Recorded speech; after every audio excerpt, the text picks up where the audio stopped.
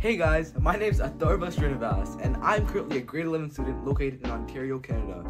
And if you're wondering why I look so young, it's because I'm actually born in 2007. I know what you're thinking. A 2007 born in grade 11? Yeah, you know how brown parents are, always want their children to be the best. So that's why I kind of started a little early. But anyways, back to the main point of the video. Today I'm going to be talking about which universities I want to get into and how I'm going to get into them. So my top 4 universities are CMU or Carnegie Mellon University, University of Illinois Urbana-Champaign, UC Berkeley, as well as Stanford. And you may ask, what program do I want to get into? And the answer to that, I want to do computer science, just like every other brown boy out there.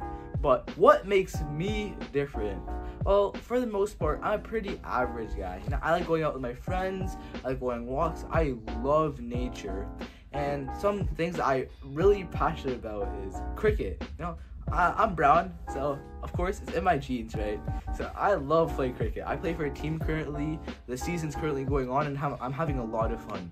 And another sport I like to do is taekwondo. Kicking, punching, really gets my muscles and legs worked up, right? And I'm currently a 2nd degree black belt, and this actually helped a lot with my self-esteem growing up, because I had some confidence in myself.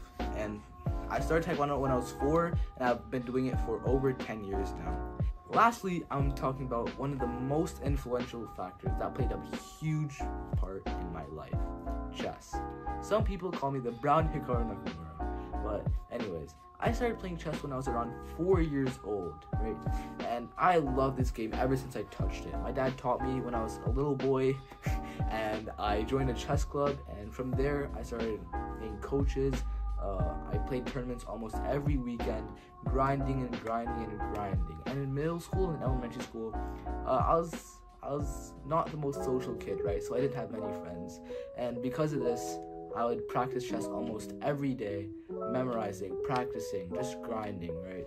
And it came to the point where I was able to represent Team Canada at the World Youth Chess Championships for many years. This allowed me to travel to new places, meet new people, and overall just a great experience. My favorite part of this entire experience was food. You guys, I love food, okay? And being able to travel to these countries and try new things, it was just so fun, okay? But anyways, that's a little bit about what I do outside of school. But now back to my academics. Currently, I'm sitting at about 4.0 GPA, and I'm actually taking my SAT exam next week. And I've been studying for months, taking practice tests, reading books. So hopefully that goes well. And I'm aiming for a 1600. And a lot of my friends took it recently, and they got really good scores. So I'm hoping that I can get perfect, if that's possible. And on top of that, taking the test in Canada, right? So we actually have a digitalized SAT, and that would probably make it a little bit easier for me. But yeah, and now on to what I'm actually going to do to prepare and what I can do to get into these universities.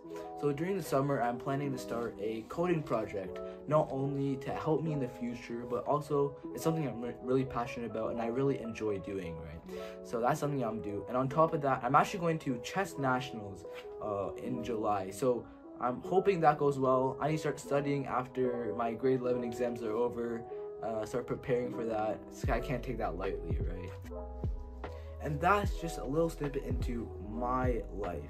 Now I'm recording these videos because I want to not only keep myself accountable for the goals I set in the near future, but also to share my experience with all of you guys. Thank you guys for watching all the way through, and feel free to check out our channel where me and my friends will be posting our journey to getting into our dream schools. Thanks, and bye.